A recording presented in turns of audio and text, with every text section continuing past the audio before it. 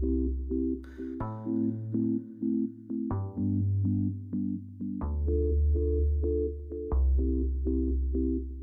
is Greg Denweiler, and you are listening to another episode of The Dividend Mailbox, a podcast about dividend growth. Our goal is to stuff your mailbox full of dividend checks and make each year's check larger than the last.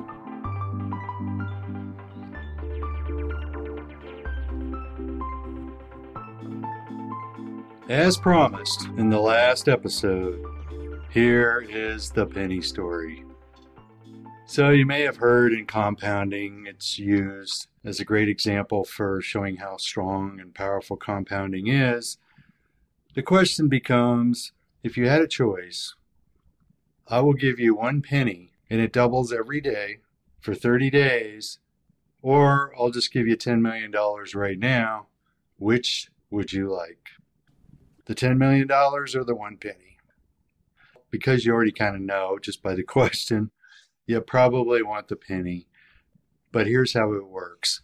So on day 1, 1 penny at the end of the day is worth 2 cents. Day 2, 4 cents. Day 3, 8 cents. Well, you get the picture here. You get out to day 10, and it's worth slightly more than $10. One thing I want you to keep in mind is day 10, we're going to call that the first decade. And then we go on out. Day 15, it's up to $327. We get to day 20, and it's a little over $10,000. Now let's call that the second decade. So now we keep going, and as you can tell, the numbers are growing rapidly. So we get out to day 25, we're at $335,000. Day 30, it's $10,737,000. Clearly more than $10 million. Just think about this. If it happened to be a 31-day month, it's now up to a little over $21 million. So that's the penny story. The reason why I bring that up is I think there's several lessons built into it. One of them is it's kind of interesting when you look at this, at least if you're into trying to make money.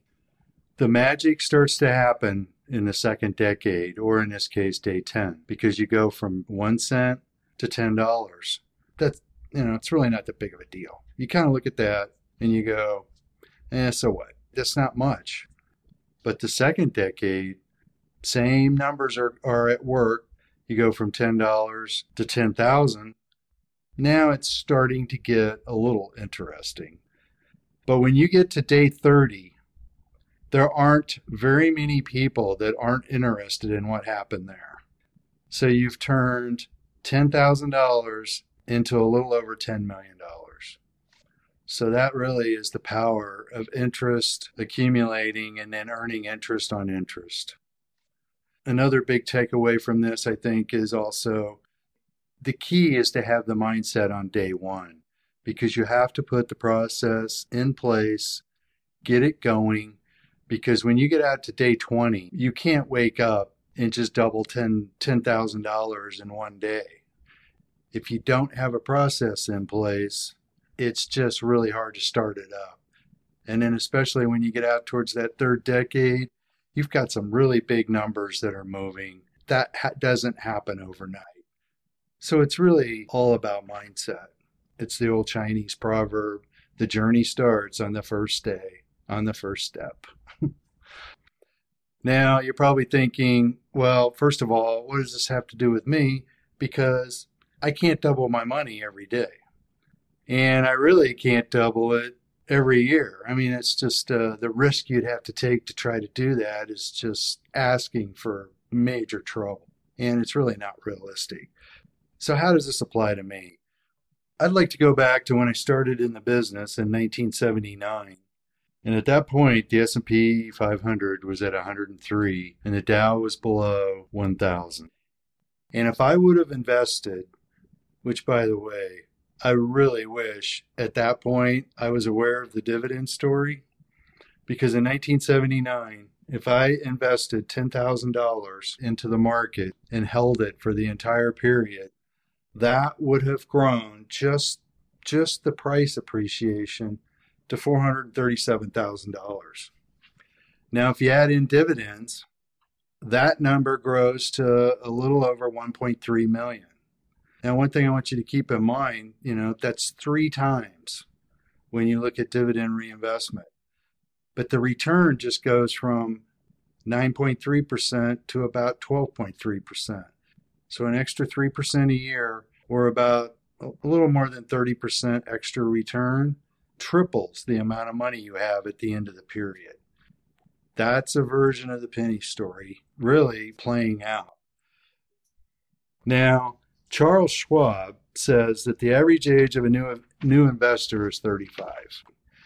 Well, at 35, your average lifespan is around 85, so that means you have 50 years to invest. So let's go back and take the same $10,000 and look at September of 1971, and if you invest, that $10,000 would have grown to $449,000. Now, it's kind of interesting that in our example earlier, where we started in 1979, it was just slightly less than that number. That's only $10,000 more, but you invested 8 years earlier. So over the next 8 years, you really didn't gain anything price-wise. For those looking back at market history, you know that the 1970s was basically considered a dead decade as far as returns. They didn't go anywhere. Here's part of the point of this whole dividend story. If you throw the dividend reinvestment in there, that $448,000 grows to a little bit more than $1.8 million. So you picked up an extra $500,000. No price appreciation, but dividend reinvesting really turned it into a decent return on your money. So now I want you to think about this. Going back to 1979, if you knew in advance that in 1987 we were going to have a one-day crash of 20% in October, or in 1990 we were going to hit a recession, 1997 we were going to hit the Asian debt crisis, which basically emerging market countries' debt sort of imploded. Then in 1998, you had long-term capital management collapse, which, by the way, had a couple of Nobel Economics Prize winners in it that were supposed to have known everything. And guess what? They got bailed out. And it was really one of the first Fed bailouts, so being smart doesn't necessarily mean successful. Well, anyway, moving on. Then we hit the 2000 dot-com collapse, where the NASDAQ went down by about 80%. Then you have 2008, where, we all know that it got pretty ugly. And this is kind of a little market history. Actually, the market decline in 2000 to 2002 was almost as bad as 2008. The difference is in 2008, everything went down. There was really no place to hide. Then you get to 2020, and in March, probably don't have to tell you what happened then. Market's down 35% in 3 weeks. Knowing all that, would you still have invested? Well, the key is there's always a lot of reasons of why you don't want to invest or why you might want to wait. However, when you go from just price appreciation of $437,000 to $1.3 million, dividends are going to help get you through this no matter what happens. Have dividends always been an important factor of the market? Going back to 1980, you look at the S&P 500. Well, first of all, right now there's 385 companies of the S&P 500 that pays the dividend. Going back to 1980, the lowest number was 351, and the highest number that paid dividends was 469. So it's really been fairly consistent. And if you go back in history, back before that, dividends have always been significant. One thing that does happen, the market evolves. So you look at the S&P 500 payout right now. 30 years ago, information technology was basically, with the exception of an IBM or something, it was really, I'm not going to say meaningless, but it was very low. Some of the high growth ones, especially going back to 2000, when we got into the big market decline, most of them didn't pay a dividend. Microsoft didn't, Apple didn't, Facebook didn't even exist. Well, now information technology is the largest component of the dividend payout of the S&P 500. It's 17%. So it's not whether it works or it doesn't work. Things just evolve over time. As far as the dividends right now on the S&P, it's not quite $60, but Bloomberg expects that by the end of this year, it will be $61. 2022, it'll be up a little over $65. 2023, it'll be up to $69. Of course, those are estimates, but that's what they're expecting.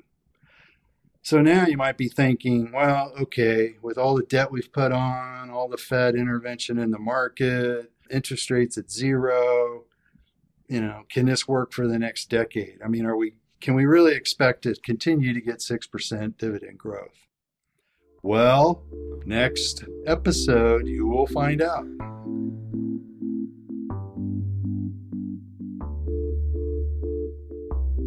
If you liked today's podcast, please leave us a review and follow us on LinkedIn, Instagram, and Facebook. If you would like more information regarding dividend growth or just our style of investing, go to growmydollar.com. There you will find some of our previous podcasts and also our monthly newsletter. Past performance does not guarantee future results. Each investor should consider whether a strategy is right for them and consider all the risks involved. Dividend stocks are volatile and can lose money.